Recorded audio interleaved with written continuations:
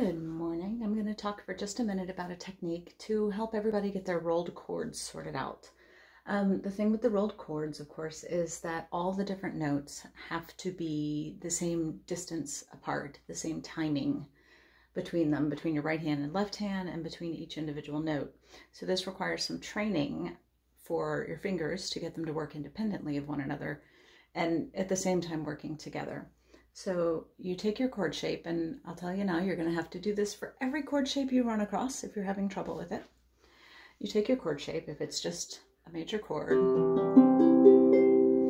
you're going to use a dotted rhythm. So 1E and a 2E and a 3E and a 1E and a 2E and a 3E and a 4.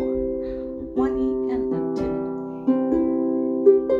2. The idea is to do this with a metronome, to start nice and slow, and then gradually speed it up until you can do it at a pretty good clip and accurately. The thing is, you've got to be just really serious with yourself about getting it accurate.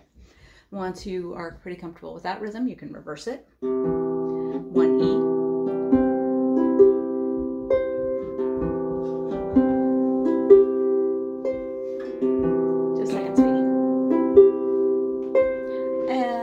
Once you've got everything, same thing there, started with the metronome, nice and slow, accurate, and get it higher and higher. And then by the end of it, you will be able to roll that chord.